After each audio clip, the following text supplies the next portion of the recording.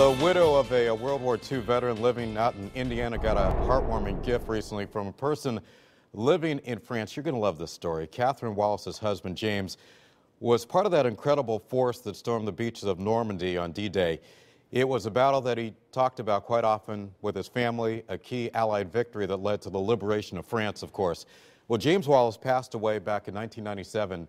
He had lost his dog tags during that D-Day battle. Recently, they were found and returned to his widow. He also sent a bag of sand that he dug up where he found the dog tag near Utah Beach. If nothing ever happens to me again, this will be the most wonderful thing that's happened to me.